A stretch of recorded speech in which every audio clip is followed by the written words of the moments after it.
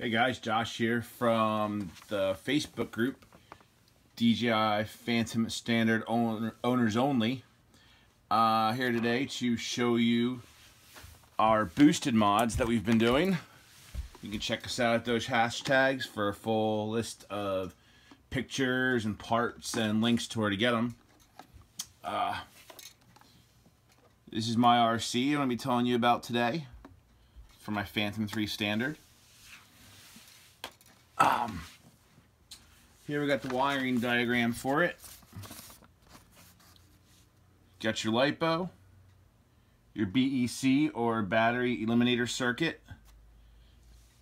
It's a dual output, and that'll supply the power for your 2.4 gigahertz amps as well as your 5.8.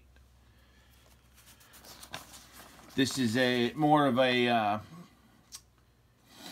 non-fixed version of it that you can transfer to other RCs, or very versatile. Along with that schematic, and including this one, is for what I have is more of a fixed version. It includes a battery box, a switch, and a voltmeter, and as you can, there's your diagram for that. Going back to the RC itself, got the battery box in the back. Take off the lid. Here's your LiPo battery. This is 3-cell, 11.1 volt, 650 milliamp hours. Behind the wires here, you'll see is a UBEC BEC, dual output again. It has one 4-amp 5 to 12 volt switched output that you can set at 12 volts for the 5.8 gigahertz amp, and a fixed output for the 2.4 gigahertz amps. I included in the bottom of mine plugs to charge the LiPo, as well as a switch to turn everything on. Nice thing about this BEC is that once you set it to the voltage you need, which for this amp is 12 volts, it stays there. So when you turn it on, you're good to go. You don't have to open it up or change it each time. It saves that for you. So once you have it all wired up, you'll know everything's working because it lights up. You got the red light there. Flip this switch on then,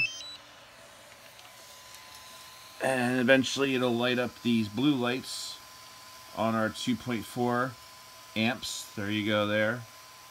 See the blue lights flashing. Other than that, it's basically just the Argtech base. I still have the Argtech panels, although I plan on swapping them out for these alpha panels because everybody is saying they're getting much better range results with them. I also, for the center antenna, I found this helical antenna has worked best for me. Other than that, I have this Venom Pro Duo charger, which is great for recharging the battery in the battery box as well as the DJI batteries. Pretty much charges any RC battery you can think of. That about covers it. Brief description of everything. Again, on our Facebook page and our hashtags, you can find more details and itemized parts list to do all this.